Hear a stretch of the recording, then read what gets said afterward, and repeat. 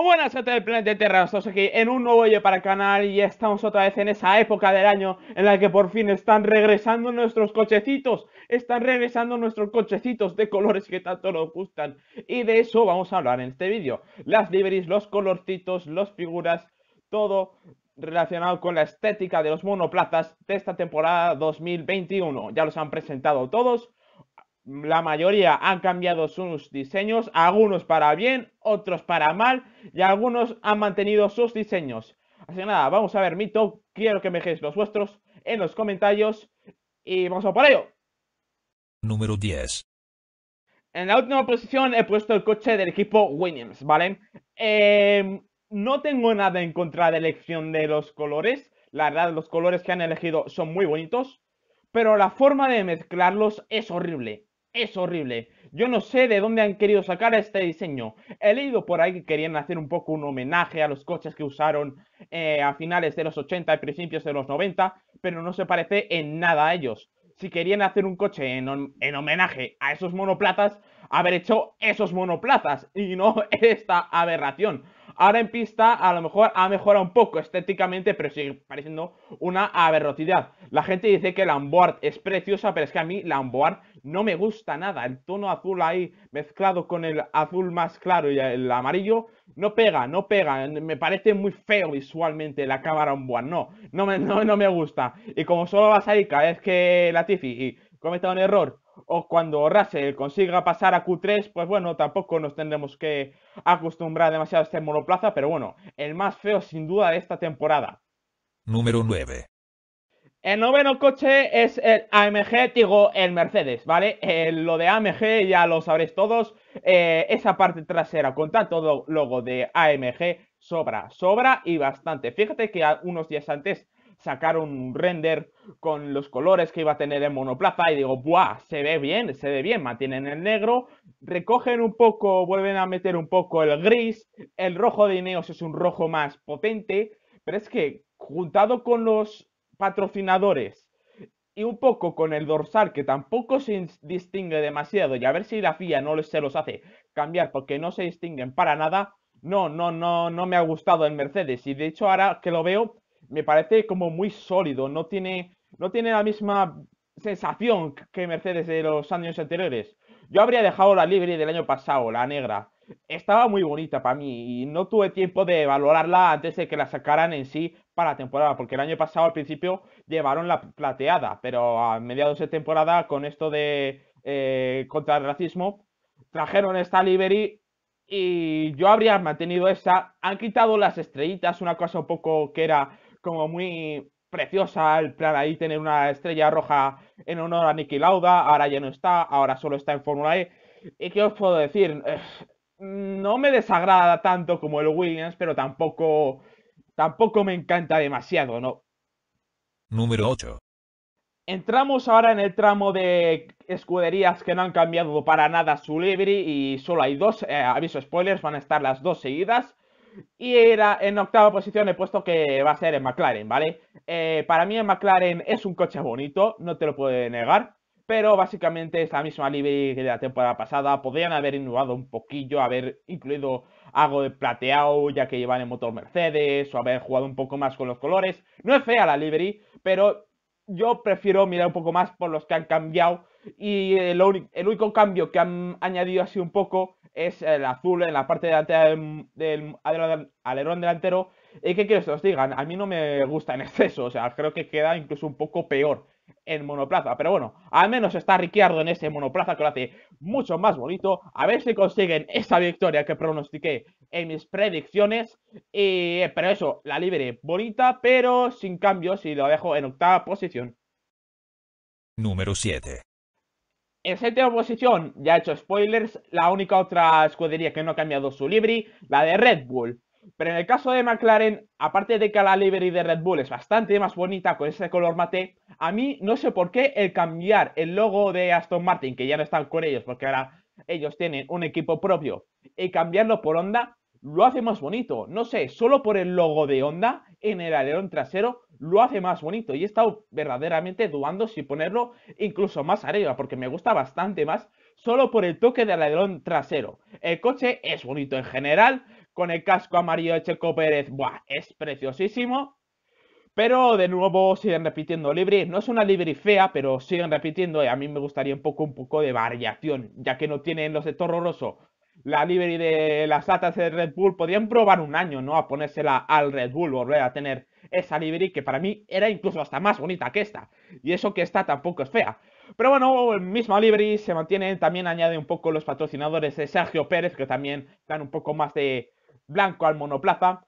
Y a ver qué tal les va esta temporada. Checo Pérez, tengo muchísimas ganas de verlo, está en su punto culmen. Max Verstappen, a ver si por fin puede luchar por el mundial. Y eso, la libre de Red Bull en top 7 y muy cerquita del sexto. Número 6. En sexta posición he puesto al hermano pequeño, he puesto al Alfa Tauri. Si os fijáis bien en la livery, es como si hubieran cogido el coche del año pasado y les hubieran intercambiado los colores. Parece eso, pero es que estos colores no me gustan tanto como los del año pasado. Para mí el coche del año pasado era el más bonito, sin ninguna duda. El blanco predominante me gustaba bastante, pero este azul oscuro no... Es que encima es más tirando para negro y no me llama demasiado. Prefería la livery del año pasado. Si se hubiera quedado con la livery del año pasado, a lo mejor incluso habrían estado un poco más arriba. Pero para mí no es la mejor livery que ha sacado Alfa Tauri. Solo tiene dos liveries.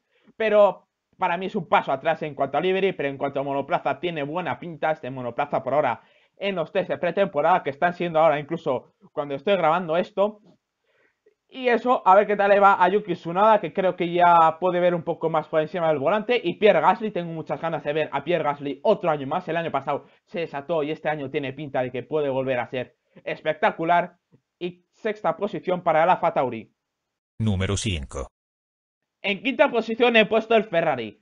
Vale, vamos directamente. La única razón por la que pongo a Ferrari en quinta posición es por el verde de Mission Window. Ya está. Y un poco por la parte trasera que no me acaba de convencer mucho. Ese color más granate, más oscuro, pero que tampoco queda para nada mal. Ese rollo más histórico así. Los dorsales me encantan.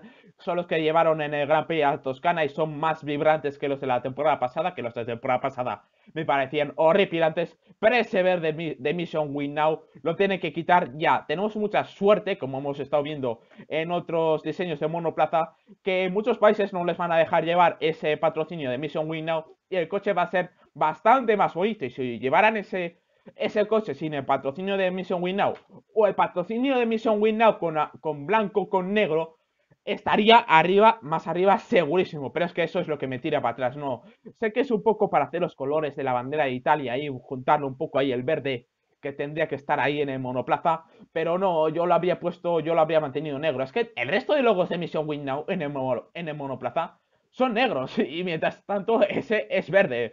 No tiene mucho propósito, pero bueno, a ver qué tal va el monoplaza. Tienen buenas expectativas de mejoras y demás.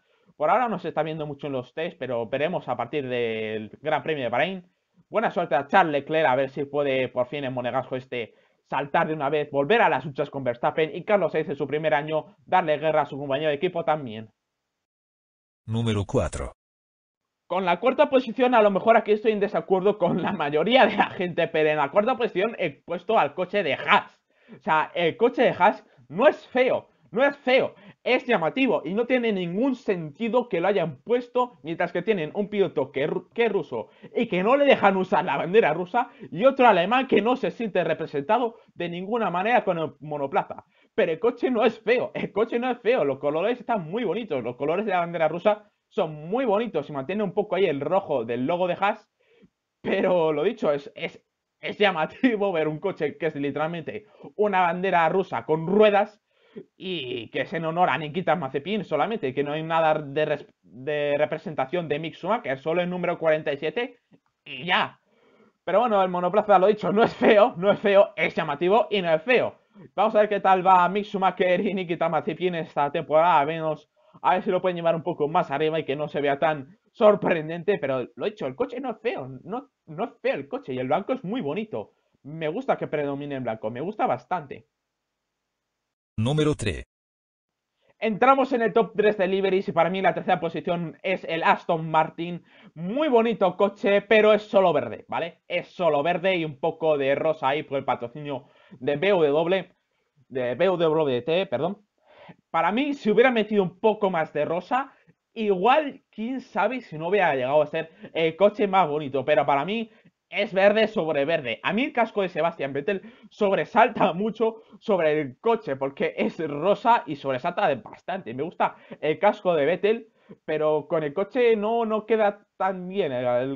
Para mí habría añadido un poco más de rosa. El casco de Lance Stroll está diciendo que es súper bonito. No es feo el casco de Lance Stroll, pero es que no se distingue del resto de monoplazas. Es que es verde sobre verde. Al menos Vettel cambia un poco. Es el diseño de siempre, pero con el rosa. Y eso, el Aston Martin no es feo, no es para nada feo, si no, no estaría en tercera posición, pero es verde e incluso se parece demasiado a un color negro, incluso en las rectas.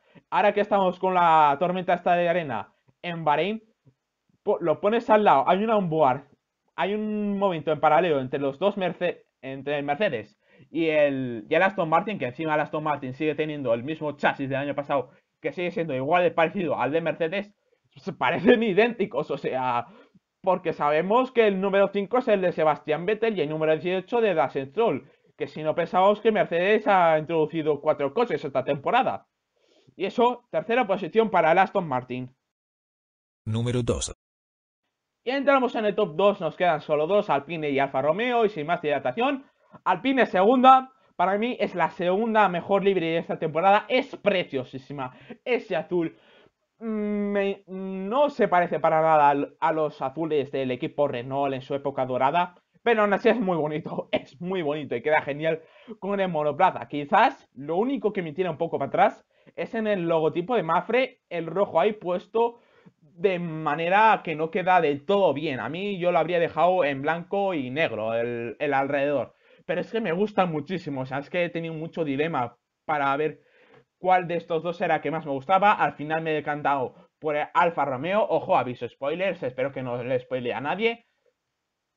Pero eso, el Alpine es muy bonito. El casco de Fernando Alonso sobresalta bastante además porque es lo único amarillo que tiene este monoplaza. Y eso, muchas ganas de verlo en pista. Ya están en test de pretemporada, no van para nada mal. Tienen un motor único para ellos, los únicos de la parrilla que tienen un motor único para ellos, así que lo van a tener que saber aprovechar. Y sus pilotos en el regreso de Fernando Alonso y la progresión de Esteban Ocon, que no tiene mala pinta. Número 1. Y ya está, top 1 Alfa Romeo. Y no es porque sea Kubica, que esté de piloto reserva, pero es que el monoplaza es una auténtica barbaridad. Cuando lo sacaron aquel día, no sé si es porque lo sacaron antes que la Alpine y me lo han hecho ver de otra manera, pero es que es precioso, tío, es precioso. O sea, no le puedo poner ni un pero a este monoplaza. La parte trasera es espectacular. El lado de monoplaza, la combinación esa de colores es genial. El logo de Alfa Romeo está puesto de una manera realmente preciosa. Y encima, con esto de nuevo de los test de pretemporada, ha salido una foto que os estaré poniendo en pantalla del Alfa Romeo con la arena y demás. Vale que a todos hayan hecho fotos así parecidas, pero es que con el Alfa Romeo se resalta muchísimo más. Y es que es precioso, es que es precioso, o sea, es que me he enamorado de este monoplaza. Es muy bonito, que a lo mejor no va a ser muy rápido, pero es que es muy bonito. Me encanta este Alfa Romeo. Y hasta aquí mi top de libres, que me dejéis, como os he dicho antes, las vuestras en los comentarios. Y hasta aquí el vídeo de hoy. Si os ha gustado, dejar un buen like, suscribiros y nos vemos en el próximo vídeo. ¡Hasta luego!